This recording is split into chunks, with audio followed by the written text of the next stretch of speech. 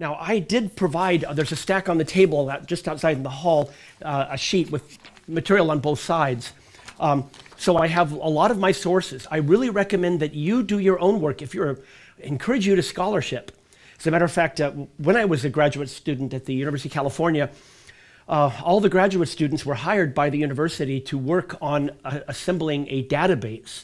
University of California collected, basically we contacted every university, every library, any place that would have any old books, and told them that we would pay money for a photocopy of a title page of any book published 1800 or earlier. Now, Oxford University did it in the UK, University of Sydney did it in Australia, New Zealand, but University of California did it for North America. And I was one of those students just, keying in the title pages and accumulating a huge database. Well, now, as of about 4 or 5 years ago, everything in that database has been scanned and is available online. A little expensive, though, to get the access. Major universities can. I'd encourage the seminary here to pay the $1,500 or something a year to get access to that database. And the neat thing about it, now when I did my political stuff and my scientific stuff, I just had to dig through archives. And because we already had the database, we just had the titles. And so I had to travel all over the place and dig through archives and go all over the world almost to find some of these, maybe only one copy and it's in, Cambridge University Library or someplace like that. But now it is all available online, it's been scanned, and it has a database. And so in 2007, all that database had just come out, and so I decided to dedicate the next 7 years, here we are 7 years later, in accumulating everything. Now, all you have to do, if you want to do this and you have access to the database, is type in rapture. Every book that has the word rapture will pop up. And then you go to that book and it'll tell you what pages the word rapture is on, and it's highlighted, as a matter of fact. It's a lot easier now doing research than when I first started. And then I went and typed in dispensation and tribulation and antichrist. And as I say, the past 7 years, this is about all I've been doing. And this is the result of those 7 years of research. And hopefully a book that'll be coming out soon. But anyway, let's start with this. I typed in the word wrapped, and I found, actually, the first one that I found was in 1420, but there is an earlier one that I was able to find also. Actually, I found that one by just English, Dictionary of the English Language. Showed me that the first time that in English language the word wrapped was used. Now, rapture, of course, is the noun, wrapped is the verb. Was in the 1320s, but very early, when English, Vernon manuscript, 1320s, that's about the time of John Wycliffe and Canterbury Tales. Anyway, and of course then the word rapture, when it first shows up, these are just the early ones, there are plenty of later ones. And even left behind, these 6 sources here say, now when this rapture takes place, when you take off for heaven, your loved ones will be left behind, and they will say, what am I in for? And my point is, they were people writing like Tim LaHaye is writing today. There's nothing new under the sun. And you can go on with this too, but, and then there's more. Again, I can move on. You can study the sheet. On the back side of the sheet is 16th, 17th, and 18th century authors who were philo-Semitic and expected the restoration of Israel. In other words, one of these days, the Jews are going to come back. And as the Ottoman Empire was starting to crumble, the Austrian Habsburgs had taken Hungary, and they were moving into like Serbia and expanding into the Balkans, and you saw the weakness of the Ottoman Empire, and many of the Christians were saying, whoa, with the Ottoman Empire weakening, it's going to give an opportunity for the Jews. In fact, James Bischenau, a Baptist pastor in the 1760s, said, one of these days when the Jews do reestablish Israel, 1760, this is almost 200 years before Israel was established. But they're all expecting the restoration of Israel. Why? Because that will set things up for the last days. Now, I thought Hal Lindsey or Darby came up with that, but centuries before, we have it. You can, again, my recommendation is you find these authors, you do a search on them, you try to get to their material and read it, and check out to see if I'm accurate or not. And then after that, use of the word dispensation. And by my research of who was using, now, not just a special dispensation from the Pope, but that dividing up sacred history into dispensational periods.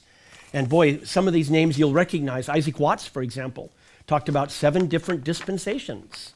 And we know him for his hymns. But actually, I've read all of his letters as well, last time I was in London.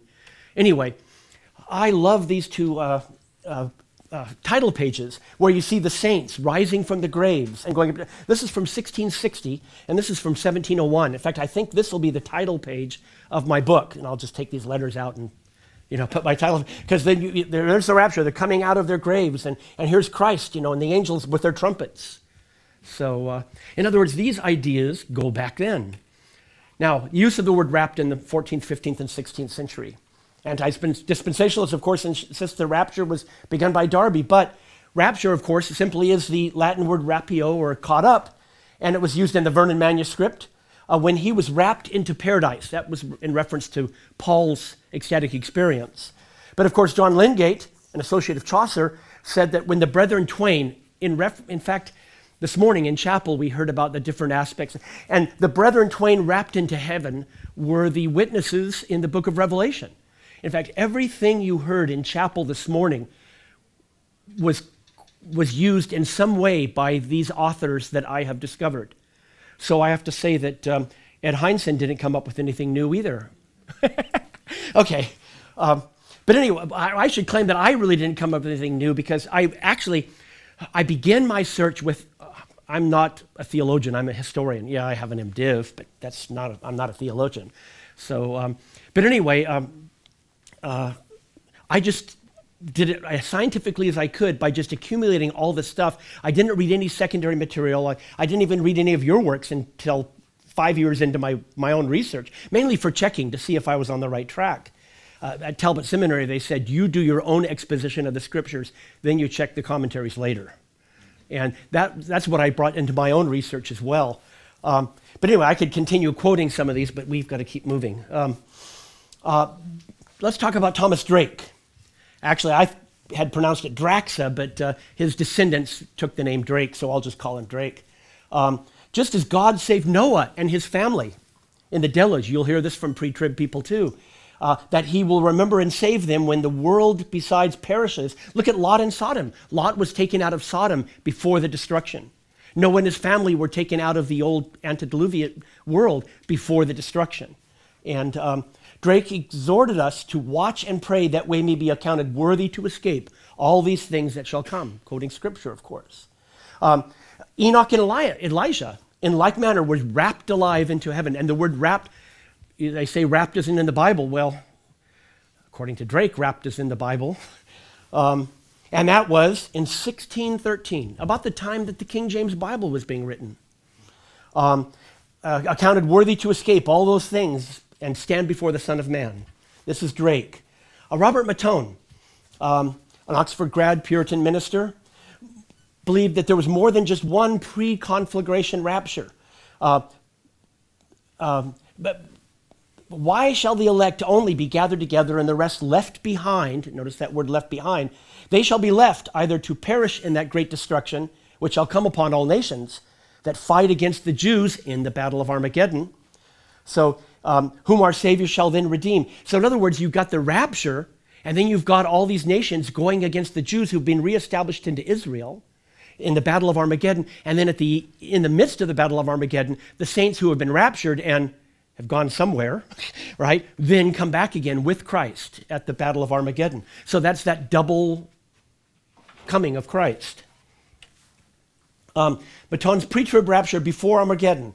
So he saw that there had to be 2 comings of Christ. One was at a time of general security, when there were eating and drinking, marrying and giving in marriage, and everybody was caught by surprise. We still have to deal with this ourselves in Scripture. And wait, if Christ comes back at the Battle of Armageddon, then we would know that Christ was coming back soon. I mean, we're in the middle of the Battle of Armageddon. But what about that surprise? I mean, a time of general security, eating, marrying, giving in marriage, not warring and fighting, and then whoosh, the rapture occurs. And then later, of course, it talks about how then, in fact, many of these authors tie in the rapture, the appearing of Christ at the rapture, with the appearing of Christ in the sky, and the Jews then look upon him whom they have pierced and mourn. And many of them say it's at that time that the Jews are converted, when the church is taken, and then the Jews return to their land and establish Israel. But this makes the Turks and the Arabs really upset, and hence we get the Battle of Armageddon. And all nations, I kept thinking that if all nations go against the Jews, at least America won't be one that would do it. But now I'm starting to worry that maybe all nations will go against the kingdom of Israel in the last days. Anyway, so the returning of the Jews into their own land shall be the occasion for this warlike assembly. Two comings, a time of peace when the church is taken, a time of war when the church comes back with the Lord.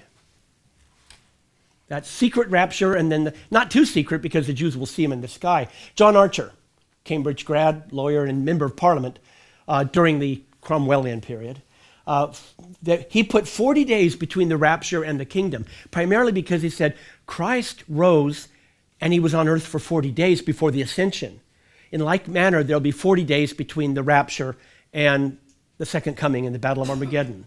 So he doesn't have a 7-year tribulation. I think he's only got a 40-year period, but he ties that into how long Christ was on earth after his resurrection.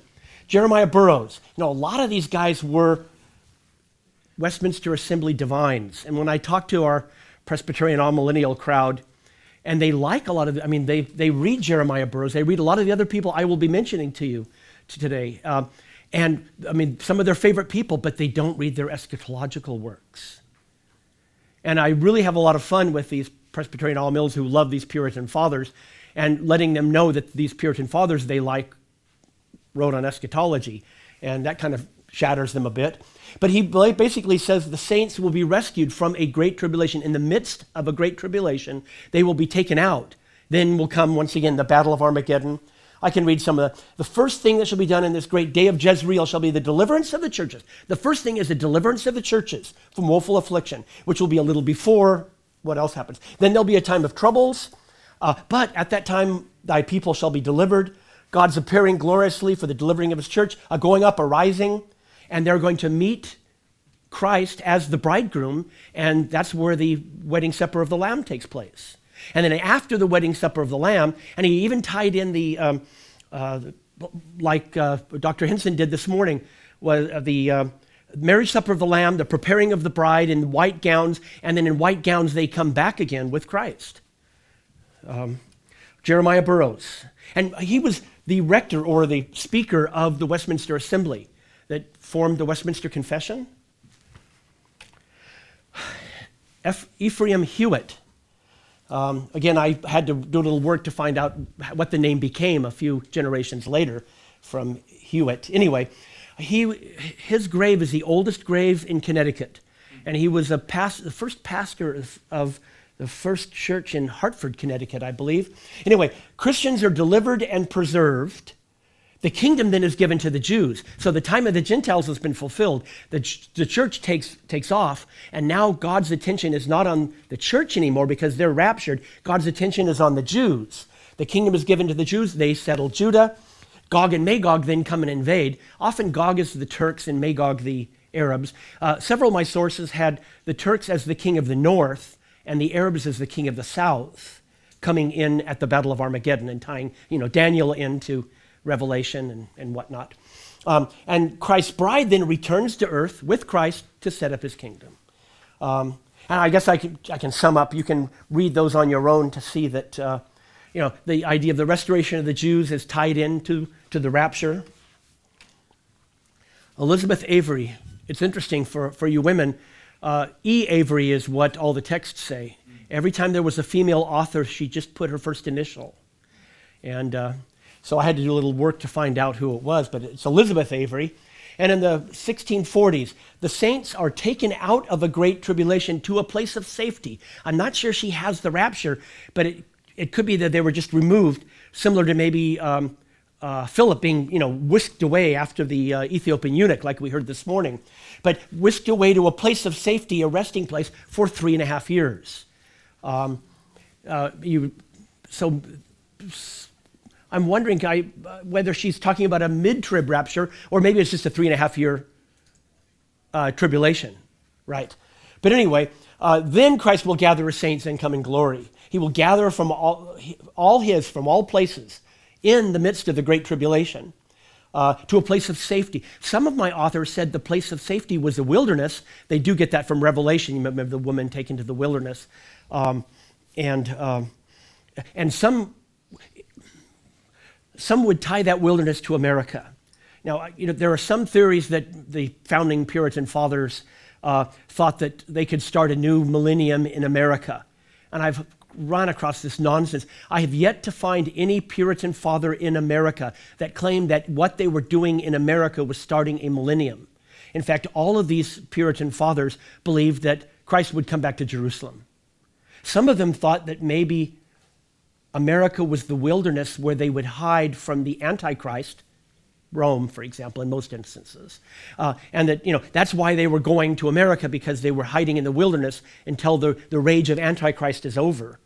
But I've never found anyone that said that their hopes were in a post-tribulational, a post-mill American millennium, for example. Anyway, let's move on. Nathaniel Holmes, Oxford doctor, Congregationalist pastor, he taught that the rapture to heaven was before a conflagration, and the Battle of Armageddon was included in that conflagration. So, how long was the church in heaven?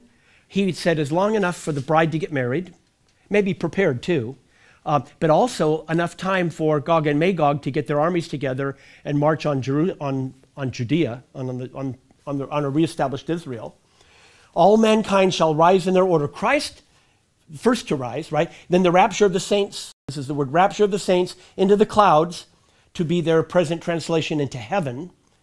And they'll, of course, meeting their Lord in the clouds, rather than to wait for his coming, preserved during the conflagration. And then he goes to Noah.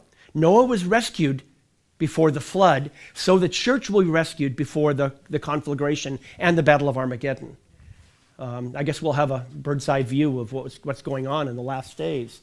Homes on a Jewish kingdom while the church is in heaven. Once again, the church is in heaven and the Jews establish their kingdom. The Jews become the center of God's plan during that, interregnum, in that in-between period. Anyway, you can read yourself on that. I've got to move on. William Aspinwall. I have so many names. It's overwhelming how many people taught this. He actually left Boston with Ann Hutchinson and started to go to Rhode Island, following Roger Williams, of course. But he did return to England when the Puritans took over and got rid of King Charles I. And he was a fifth monarchist. I've got a chapter on the fifth monarchists. And they basically believed that, the four monarchies mentioned by Daniel, or the four parts of the statue, the four animals coming out of the sea, were the first four kingdoms, the fourth one being Rome, but the fifth monarchy would be Christ's kingdom. And of course, they had just gotten rid of Charles I, a crypto-Catholic, and they felt that they were in the midst of the Battle of Armageddon in England, and that they would bring in Christ's kingdom on their own. And so I would warn you that maybe we should wait for Christ's coming before we set up Christ's kingdom. But they felt that they, without Christ's coming, would set up their kingdom. The dangers, I would say, of post-millennial theology. But anyway, so he was one of those, but he still believed in a rapture. Come up hither, and you will see them ascend into heaven. You shall be safe from the commotion and the earthquake that will ensue on the earth. Once again, rapture, horrible things, and then return. I love Captain John Brown. He was actually the captain of a merchant ship every year, leaving England and going to Annapolis. So he was... Anyway, he was not a military captain, a naval captain, but just the captain of a ship.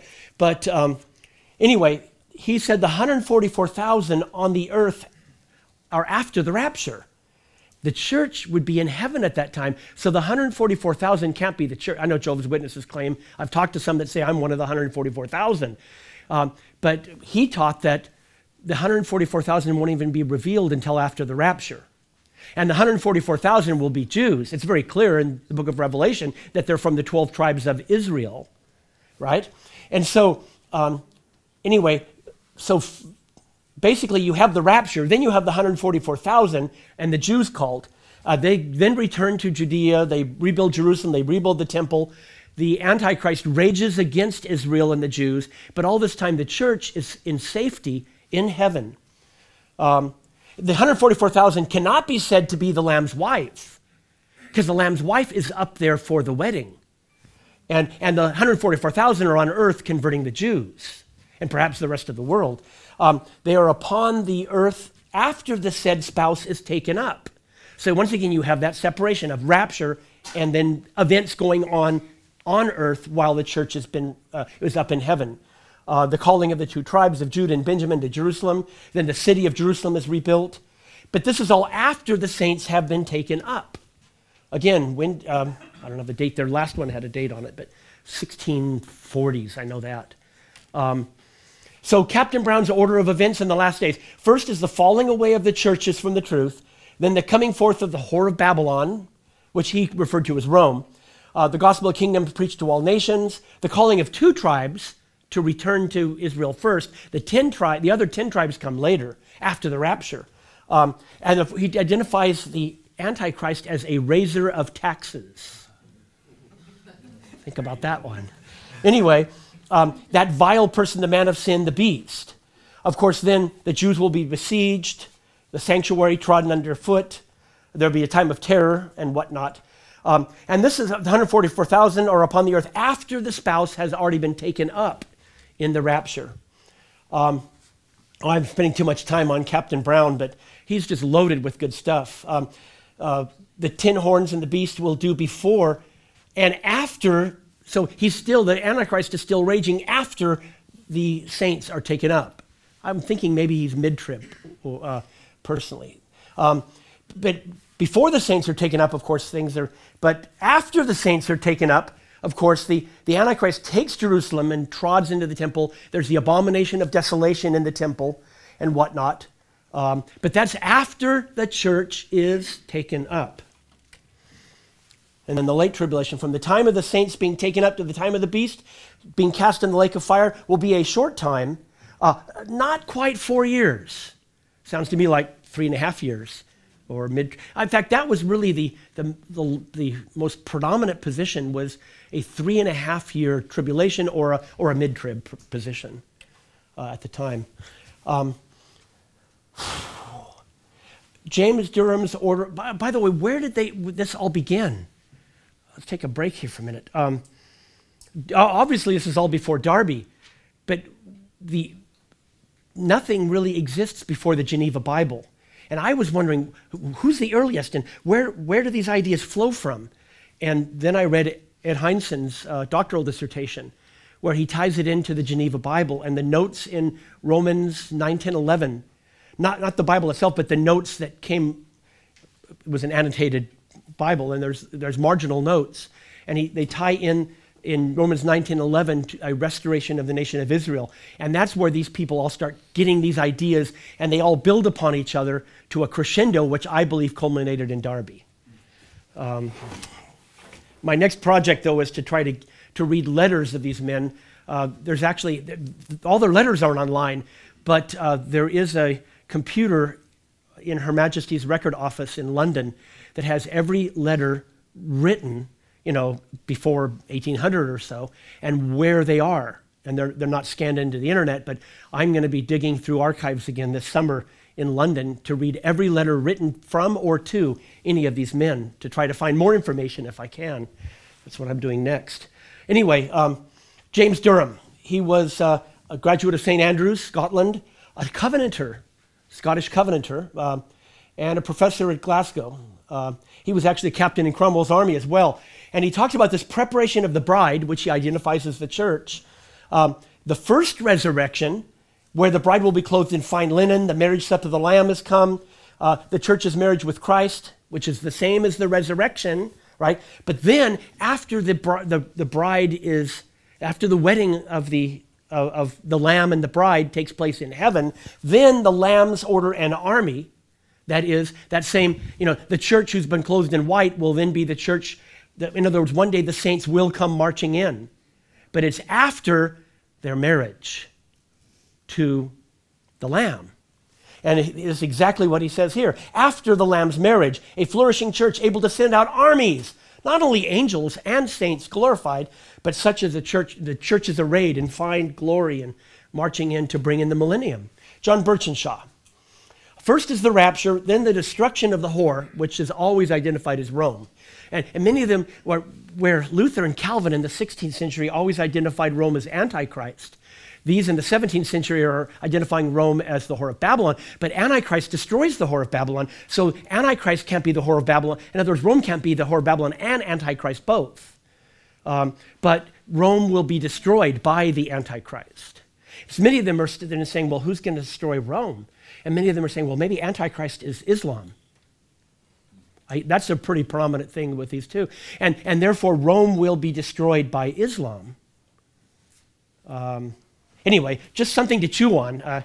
We can all speculate. Oh, I should say I have an appendix of dates set. Please don't say dates. I have about 85 different dates. I have in my appendix the date that they set the date and then the date where they said it would happen.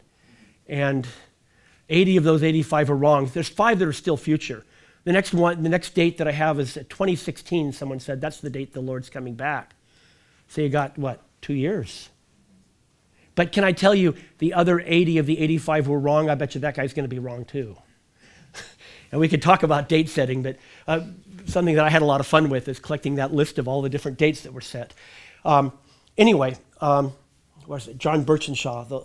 The Lord will put it into the hearts of the Jews, having seen the sign of the Son of Man in heaven. So at the rapture, Christ appears in heaven. The church is taken, once again, and then the Jews will be able to see Christ in the sky and mourn. So they tie in that they will look upon him whom they have pierced, from Zechariah, with the rapture. And of course, that's exactly when then the time of the Gentiles is over, and then the time of the Jews comes back again, that last week of Daniel, which, of course, none of these have talked about the week of Daniel yet. I've got someone coming soon who was the first to say that last week of 7 years of Daniel has to be the tribulation. He's actually a bishop in the Church of England, but we'll get to him in a minute. All nations shall be brought against Jerusalem to battle. Among them the Turks, of course. The Turks are, in a way, almost the leader of this because they're Gog, according to most of my sources. Now the Lord will come to give his saints possession of their own land. He will come with all of his saints. The nations will be destroyed, blah, blah, blah.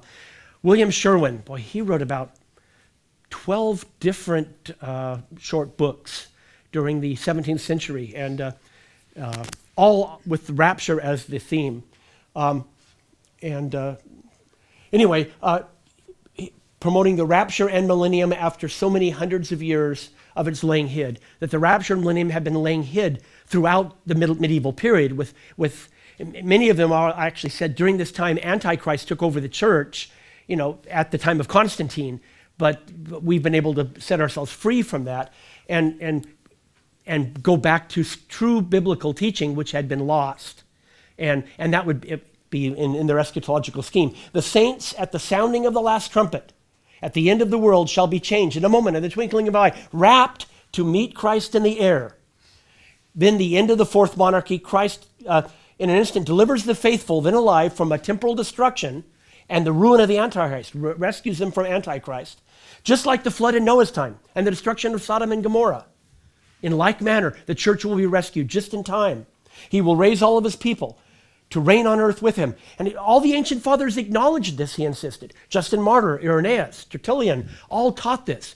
But when Antichrist took over Rome, it was lost, and we've rediscovered it. Anyway, even Augustine held to it as a young man and then drifted away into amillennialism. And so this idea, so many hundred years of it lying hid for the most part of the church, but it is a doctrine to be embraced by the faithful, right? Knowing that the rapture to Christ will come. Sherwin had 3 personal comings of Christ. In order, first the tribulation, then the Lord's coming for the resurrection, the rapture. And of course, we'll be changed in the twinkling of an eye. The calling of the Jews takes place. Antichrist is revealed. And he said Antichrist is not Rome. but some future Antichrist who will be revealed. And then, of course, there'll be the Battle of Armageddon. And I wish actually, once again, if you want to read my paper on this, it was published by Tim LaHaye and the pre-trib people. It's on their webpage. Just Google my name, William Watson, and rapture, and it should be the first thing coming up on Google. Another paper I presented with them was on the expectation of the restoration of Israel. Just Google William Watson and Israel, and it should be the very first thing that you see. Anyway, three comings. So we think of the rapture as two comings, but there's the Lord's coming at the saints' resurrection, the Jews' conversion, the consternation of the wicked, revealing of the man of sin, and his destruction. But anyway, moving on. Thomas Vincent, Oxford grad, rector in London. Many of these men were very prominent in London during the Cromwellian period, the interregnum. But when the Stuarts came back in 1660 to 1662, they were ejected because you had to be a high church Anglican to keep your job. And many of them were Puritan preachers. The rapture of the righteous, others left behind, and then comes the great terror. I would call it tribulation. The righteous suddenly caught up together in the clouds to meet the Lord in the air, which sight will be fearful and amazing to them when they perceive themselves to be left behind. Oh, the fear and trouble which will be on the spirits of those unbelieving, Christless, graceless sinners. Boy, he'd be a great preacher now. Think about that. Some of them linked to the nearest relations to them, when their believing relations shall be caught up away from them and carried up into the air with the rest of the glorious train of saints, when they themselves shall remain below upon the earth. Suppose that the heavens should now just open up, just now, and your loved ones were taken and you were left behind. What would you do? Imagine that going on in actually, I think this was written about 1667, after he was ejected. That's interesting. Anyway, and think of the terror that would befall upon you because you've been left behind, and now you have to face the tribulation. Samuel Hutcheson. He actually was the brother-in-law of Anne Hutcheson. She got herself in a lot of trouble in Boston for leading Bible studies and teaching men. Puritans didn't agree with that. Anyway, and she actually ended up being kicked out, and she went to Rhode Island. Then she came back again and preached. I don't know if you know who Anne Hutcheson is. As a church historian, she's that's a great lecture, and the students always like hearing her story. But anyway, but this is actually her brother-in-law, the brother of her husband, of course. And he teaches a tribulation, but in the midst of the tribulation, a rapture. Then you've got the last half of the tribulation with the Battle of Armageddon and everything after the rapture, notice. When you see God's people in such distress as never was known in the world, then you may look for Christ's appearance. When the church is in great distress, Christ will appear and rescue us from that distress. We must expect Christ's coming, before which Antichrist will never be utterly destroyed. The saints shall be gathered together, trumpet, whatnot. And then after the rapture is the great Battle of Armageddon. So... Now, I haven't yet had anyone with 7 years. I'm looking for a 7-year tribulation. No, actually, I have. It's coming, so don't worry. Hutcheson's double appearance of Christ. Once again, the idea that Christ comes for the rapture at a time of peace, catching people unawares, and then he returns with the church at a time of the Battle of Armageddon. That double coming. And I mean, if I look at Scripture, it's the only proper way to even begin to understand that. And they were picking up this same thing. And he separated the glorious and spiritual appearance of Christ for the rapture and his personal appearance at a time of troubles and the Battle of Armageddon. Two appearances with a time in between. And of course, he even also refers to Noah and to Lot in Sodom being rescued from just before the destruction, just like the church will be rescued just before the destruction. Secret rapture and calling of the Jews. When you shall see the signs of the heavens following the great tribulations upon the earth, then here we may expect the coming of the Lord. The church we know was to be in the wilderness 1,290 days or 3.5 years. Then Christ will appear with all of his saints and angels for the conversion of the Jews and for the bringing in of the fullness of the Gentiles. Of course, we know these days will be shortened for the elect. It is generally conceived that the Jews shall be converted and the fullness of the Gentiles shall be brought in before the day of judgment. I mean, in other words, the Jews have to be converted with a substantial time between the conversion of the Jews and the day of judgment. And the Jews have to have time to rebuild their temple and rebuild their city and for the Battle of Armageddon to take place. William Hooke, Oxford grad, pastor in both Massachusetts and Connecticut, and a chaplain to Cromwell during the Civil War. He has the rapture, and then we're safe in heaven, 3.5-year tribulation between the rapture and the second coming, with the return of Christ then. And there are several resurrections mentioned in Scripture. Boy, it sounds like Ed Hindson this morning. But great troubles will follow this resurrection, a pre-trib rapture. This is not his words, this is just what I added here in the brackets. After a short time, which will shake the power of the beast till it come to Armageddon. The beast lives in hell upon earth.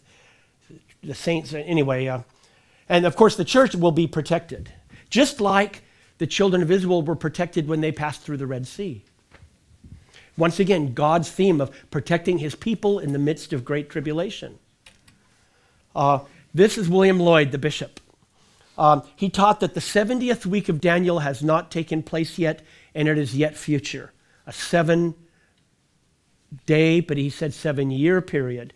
I tend to think he's the earliest that I could find where it's got to be a 7-year period, because it's the last week of Daniel, after 69 weeks separated from a 70th week. And he believed then that 70th week would come later. William Lloyd, Bishop of Lichfield, actually, which is one of the bishop seats and cathedrals of England. Benjamin Marshall was actually a disciple of the bishop, rector in Gloucestershire. But he defended Bishop Lloyd after Lloyd's death, and it elaborated on Bishop Lloyd's idea. These 69 septenaries of years ended with Christ in the year 32. But there's a prophetic week coming yet. However, this remaining week of the 70th week of Daniel, you might say, it's only 1 week only, and it's still yet future. It's that the angel who gave the prophecy to Daniel, detached the week from the other 69 weeks. Hence, we still have another week coming, the 7-year tribulation. James Mason was kind of a nut. I call him one of the first charismatics, actually. More staid and conservative Anglicans visited his church a few times, and people were falling down in the aisles and babbling incoherently.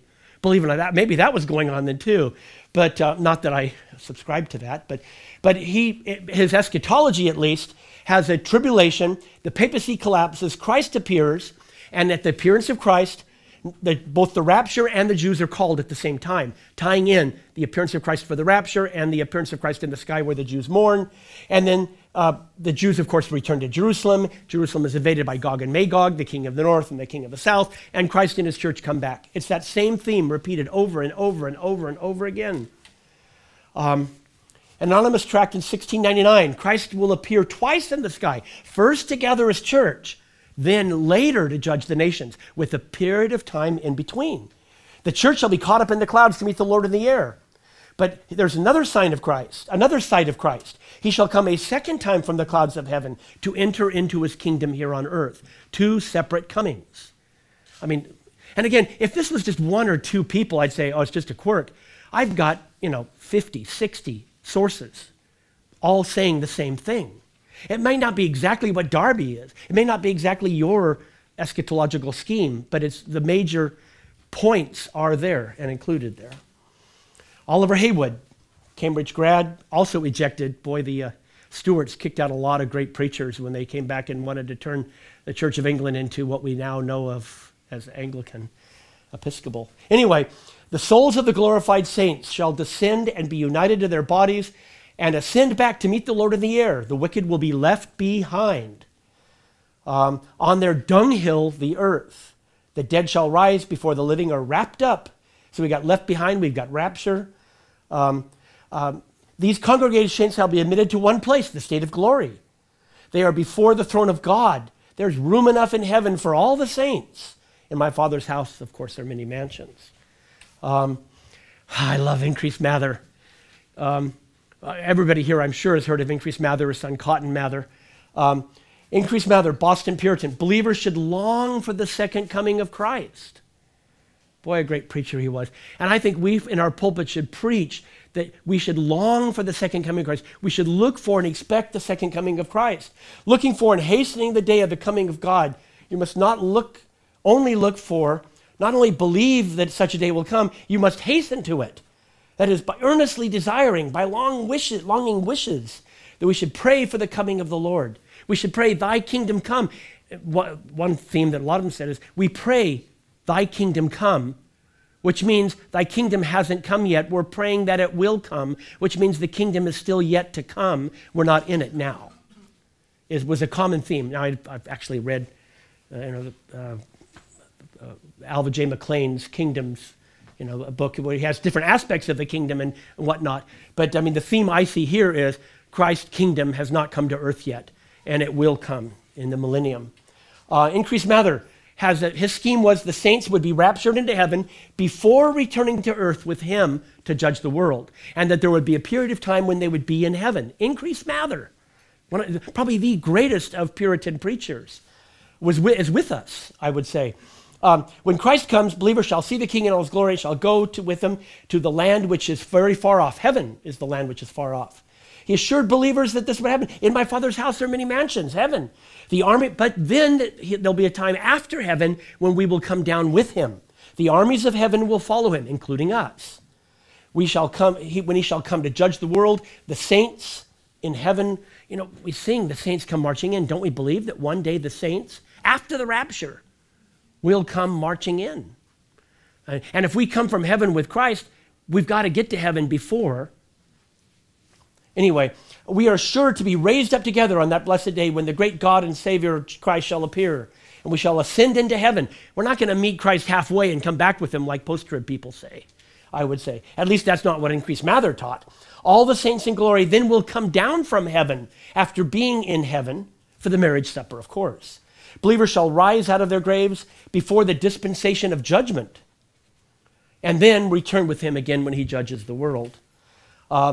More than now, Tommy Ice talked about a pre-conflagration rapture, and I've run across some people that held to that but this is much more than just a rapture for the conflagration and maybe a minute or two later we come back again.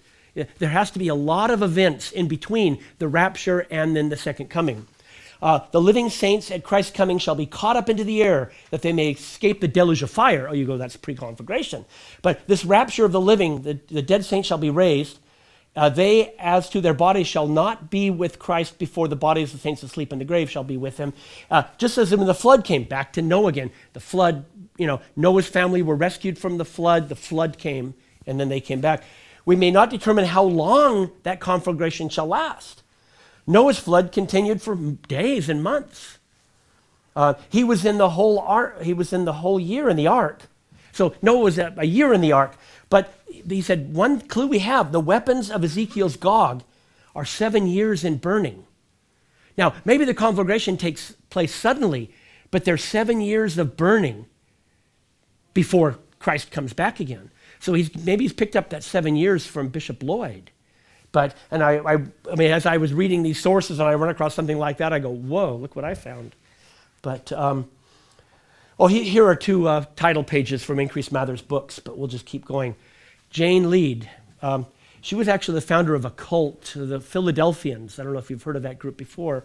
But she also taught a rapture to heaven, where the church is glorified, is installed in their positions.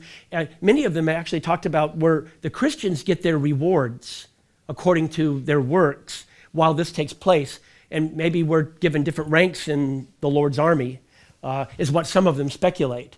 And of course, then the marriage supper of the Lamb takes place. The tribulation is going on down on earth. And then Christ and the church in his train descend to rule during the millennium. This, I haven't been able to find whether it's Margaret or Mary Marson, but another female author. Boy, these female eschatologists. Anyway, most people speculate that she was a Quaker because she was able to speak in church, and only the Quakers allowed women to speak in church back then. But these last days of the rapture, Israel's last days they return to Canaan, and Canaan once again becomes a great place. And then the great plagues are poured out upon the earth. Gog and Magog show up in Israel. After the Lord's coming, most of the great plagues will be poured upon the earth. After the Lord's coming. That's the coming for the rapture, I would say. Then the plagues are poured out. That the beast and the false prophet will be taken alive. And anyway, what you see is the latter days of Israel's trouble, which is during the tribulation. God will make good his great and glorious promises to Israel, calling of the Jews. Gog and Magog is not till after Israel's glorious reestablishment. But Israel is not going to be established till the church is taken out. So the church is taken out, Israel is established. Then you've got Gog and Magog coming to take Israel. And then after that is the great resurrection of all the dead, not just the church. Robert Fleming the Younger, Presbyterian minister in London, about 1700. There's a prior and special revelation, a reward for, this is a partial rapture, I would say, a reward for the most eminent Christian witnesses. He gets that in Revelation where the martyrs who were under the altar, I think it was, that were beheaded. Anyway, and he ties in another passage, he ties in, Paul says in Philippians, not that I've achieved it yet, but that, I'm sorry, I'm not a great preacher and a Bible scholar, I'm just a historian, but he said that basically he's referring to the resurrection of the dead, that he has not really earned. So Robert Fleming says that perhaps in the rapture, only the martyrs and those who've achieved something in order to be able to have the resurrection of the dead will be resurrected in the rapture, and they're the ones who will rule with Christ, not the whole church. Again, I'm not advocating this, I'm just saying this is what I've discovered. This will be a special prize that even the Apostle Paul didn't think he'd achieved yet. A reward only for a few. I mean, they even have partial rapture, they have mid-trib rapture. I've run across Robert Prudhomme, Baptist minister in Yorkshire. He died in 1708, so I would say 1690s, 1700s, probably he was at his height. Rapture from the tribulation before the second coming to the marriage supper of the Lamb. And while the marriage supper is going on, the battle of Armageddon is raging down below. A little before the second appearance of Christ, exceeding great misery, the tribulation. Those that are called to the marriage supper of the Lamb, the saints are glorified. The saints are changed, they're caught up. Then the return of the Jews happens again to Israel. And then he says that the little horn is both papal and Mahatman, maybe the two. Anyway, so maybe the Muslims and the Catholics, I get some of that in some of their sources, will want to destroy the Jews who've returned to their own land. But of course, they don't get the opportunity because the Messiah comes. John Hildrop, how's my time? I'm over. I could go on and on. You get the same theme. I get John Floyer, Joseph Perry, John Asgill, Nathaniel Markwick, Sayer Rudd, Morgan Edwards. Morgan Edwards, after I've discovered these people, I find that someone discovered them before us. Tommy Ice discovered Morgan Edwards before me. So I've got to give him credit, but maybe he discovered it independently, but he beat me to it by a couple of years. Grantham Killingworth. There's such great stuff. I wish I could share them with you, but how long the tribulation will be. Let's make this my conclusion. William Sherwin implored all Christians, the time is short. The great and terrible day draws near. The signs given by our Lord in part are coming to pass. The great wars and rumors of wars in the world, the great earthquakes in divers places. May we now conclude that this generation shall not pass before all these things take place? He thought he was in the last generation. He wasn't. Lift up your heads, for the day of your redemption draweth nigh. And the last one, I'll do one more. James Bichenough, great ending. The early Christians lived in constant expectation of the speedy coming of their Lord. But age succeeding age, and this promised coming still being delayed, the ardor of expectation has died away. I think that's happened in the church today. Oh, maybe the Lord's not coming. We thought he was coming in, the 60s or 70s, during the Jesus movement. We were all excited about the Lord coming back. However, pretentious seems sufficient to rouse the sleeping church. If anyone is induced from the signs of the times to conclude that the promised event is near, and will venture to avow his sentiments that I think the Lord is coming back soon, he must be content to be stigmatized as a visionary and enthusiast. And this is not only by the scoffing infidel, but by those who have the same Lord, the same faith, the same baptism, who make fun of us because we believe the Lord is coming back soon. While the bridegroom tarried, they all slumbered and slept. Bichonneau also, I've got a quote, it's later, I don't have time to go over more, but he said, one of these days the Jews will return to their land, and it will be so much evidence that all the prophecies of the Old Testament are true that everybody will believe. And now the Jews are not only in their own land, but they're encompassed by enemies who want to destroy them, and still we don't believe that the biblical prophecies are true.